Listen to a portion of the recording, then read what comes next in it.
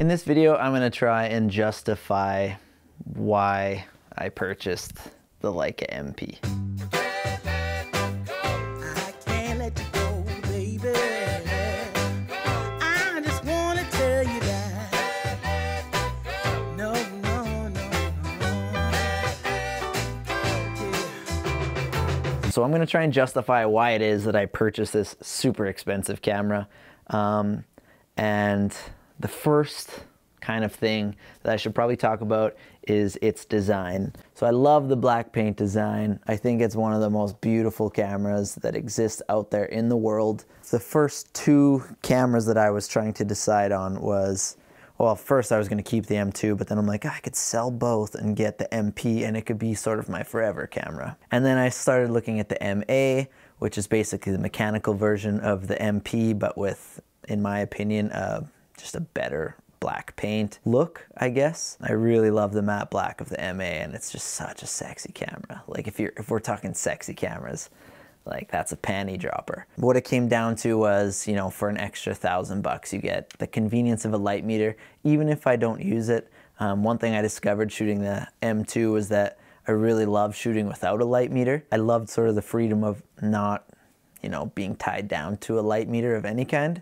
But I just thought, you know, for an extra $1,000, if it's gonna be my forever camera that I'm gonna pass down to my children, whatever, I really just thought that, hey, I will just get the one with the light meter. It's still incredibly sexy, and to be honest, now that I have it in my hands and stuff, it's honestly my favorite looking camera out of the two. That's just me being biased and justifying it the same way I'm trying to justify right now of why I thought it was a good purchase. But okay, let's continue. So the black paint, obviously number one. But let's talk about just the design in general. It feels like a mishmash between my M2 and my M6. I looked and looked. I was on every waiting list to buy one just brand new because I'm like, I might as well buy it new.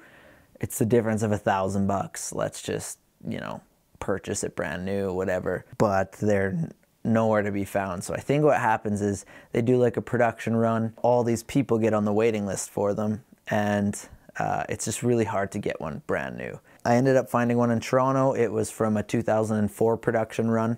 I see it referred to online as the sandpaper model, but it has this unique sort of sandpaper skin. I don't know what else to call it. The new ones now, if you were to get a new one, it actually comes with the traditional like leatherette, I believe, like the leather. My version has the sandpaper. A lot of people online hate it. I love it. I like it better than the leather. I've had the leather with the M6, and yeah, I really love the earlier models for that reason. The other things I love that kind of came from the M2, the shutter lever, for example, it's metal. Metal is sort of one thing that I didn't realize was a necessity when it comes to Leica cameras, that when I got the M6 and had, you know, I think it's the M4 that started the sort of plasticky shutter lever, it just felt so like my M2. Every time I cocked it, it just felt so much better and like more like, you know, and my M6, every time I did it, it just felt a little toyish. If you have an M6, you probably don't even know that unless you've had other Leicas. This rewind knob, you know, the M6 had the side one that you kind of flip out the lever. You give it a quick little, you know, one of these. This one you pop up and then you turn it to the right. It's slower, but I like it. I feel like you look cooler. You feel more like old school, you know, like, you know, that someone in 1958 was like, you know, about to photograph Frank Sinatra, and he was just slowly, you know, having a cigarette, just winding, talking to Frank. I don't know. There's just something about the old timer feel that I really loved about my M2. Like the slow loading system of the M2 I even loved. That's another upgrade that the MP has, is it has the fast loading system, so it's quicker to load film. I like both versions. I know that a lot of people like the fast loading system because it's extremely easy, and it is, but the old version's kind of cool too. So for me, it's not really an upgrade because I like them both, but it is nice to have. Like, that's what I mean. There's a lot of little conveniences in here that, like, it's nice to have. It's not a deal breaker for me by any means, but I just knew that if I'm gonna have one camera forever, I'm gonna splurge a little bit, you know, I'll sell some shit. I got a basement full of shit, as you can see. Some other features about this is the ISO dial. It's a little bit different from my M2. This one has some updated ISO information, so it makes sense. You know, like when I was shooting film at ISO 800 speed, I would just turn the dial on my M2 to like the 80, and that would tell me that it was 800. But now I can actually select 800, so that's nice. The shutter dial, that was one thing actually that when I had my M2, I didn't even really think about it, but then I got the M6 TTL, and one of the things that's great about the M6 TTL is the big shutter dial and the fact that it turns the way the arrows in the light meter point. There's two arrows that go like this, and then there's a dot in the middle that tell you you're exposed perfectly. So if you need to, whatever, increase or decrease your exposure, one of the arrows will light up to tell you to go that way or that way. And in the classic version, you actually have to go against the direction of the arrow in order to achieve the correct exposure. Same with this MP, you got to do that with the M6 TTL. If the arrow points right, you turn the dial to the right, and that's how you achieve your exposure. So I think that makes way more sense. I guess that when they introduced the M6 TTL, there was a lot of noise drummed up by the Leica purists who appreciated, you know, every other Leica had this little dial that went the other way. And so they didn't like the M6 TTL dial, so they made a big stink, and of course Leica listened, because that's what they do, and they went backwards. So to me, and especially if you have one Leica, this doesn't make a difference. The only way you notice it is if you have the M6 TTL, which I did, so I know that it exists. So I wish that the dial was the same, but that being said, I also like the look of this little dial a lot better. It just looks sick. And then the only other thing I would say about this is the frame counter. It's an automatic frame counter that you get. My M2 had a manual one, which I didn't mind either. You just incorporate it into your process. You know, you load the film, manually set your shutter counter. Those things don't really bother me, but again, clearly I like the old M bodies a lot. My M2 felt like it was built for like literal war, and my M6 felt like it was built for like, I don't know, shooting a wedding or something, you know? Like there's just something different about it. That's kind of the design. My version of the MP, it's the 0.72 magnification, so the standard MP viewfinder. It comes in the 58 and the 85 as well, or 0.58, 0.85. So if you're a 28mm shooter, the 58's a great option because it's just a better viewfinder for if you're just like a strictly 28. The 85 is great if you're a 50 shooter. They say that that's like the best magnification. The biggest thing that I loved about my M2 was the viewfinder in general. The frame lines of it were just beautiful, just clean. There's one frame, either 35, 50, or a 90. And there's nothing else in the viewfinder that's getting in the way. With my MP, it had the pairings, it has the pairings, 28, 90, 35, 135, and 50, 75.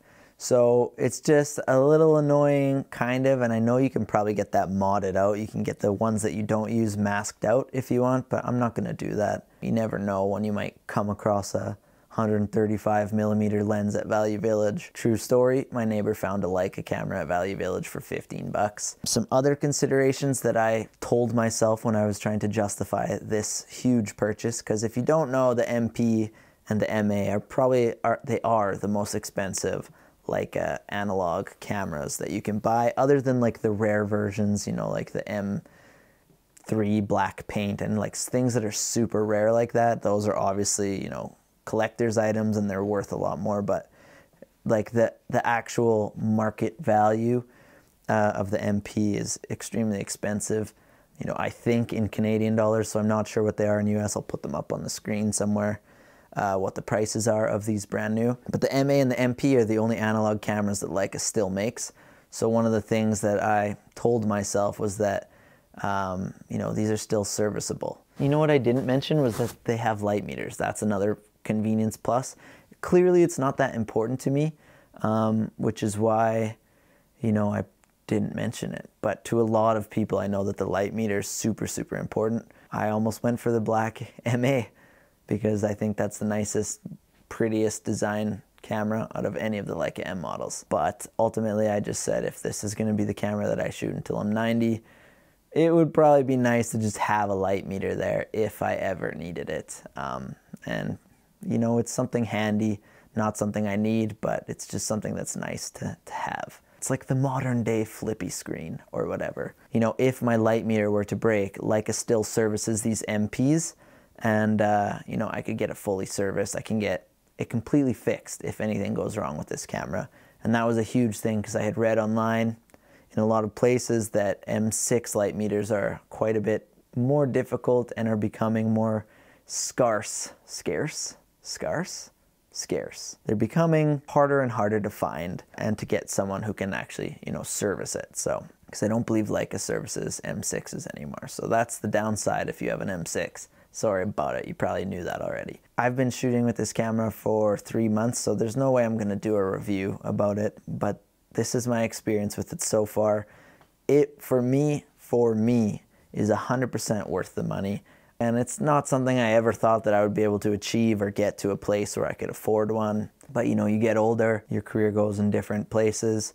Suddenly you find yourself in a position to at least get into dabbling in Leica, which is what I did. I bought the M2. And then you just, I don't even know how I got here, to be honest. I never ever even, you know, I didn't even really know about the Leica MP until a couple of years ago. That's the beauty of Leica, is it seems like there's something for everybody. And for myself, it really is the MP. I've never shot a camera that even comes close to the experience that I have when I shoot this. To me, that is worth the price tag. And I know to a lot of people it isn't. Like, I know that they're extremely expensive. I was one of those people that was commenting online 5 years ago that, oh, my Sony camera is so much better than your Leica. They're so expensive for no features that you get. You know, it's true. It's the truth. But you're not necessarily paying for you know, the most modern features with the Leica. Actually, you're not. What it is the experience you get. Like, I've never had more fun shooting than I do when I pick this up. Bring it everywhere with me. It's my everyday camera. I hope in 20 years it's gonna be beat to shit, but it'll still be going. And to me, you know, 20 years, 30 years, 40 years, you know, my M2 was made in the 50s, so that's worth it to me. If I were to sell this today, I would make more money than what I paid for it. For everyone who says the Leica MP isn't worth it, all I can say is that maybe for you it isn't. There are a lot of amazing Leica cameras out there. I've shot them, I've played with them, I've held many of them. I know a lot of people who love a lot of other Leica cameras. For me, it's the MP. I don't know if I justified it, but yeah, I hope that gave you a good overview of the camera, at least if you're thinking about buying it. If you have any questions, drop them below. If you're still here, thanks for sticking around. Feel free to like the video, that would help the channel a lot. Consider subscribing, maybe hit that notification bell. Thank you so much for watching. I will see you guys in the next video.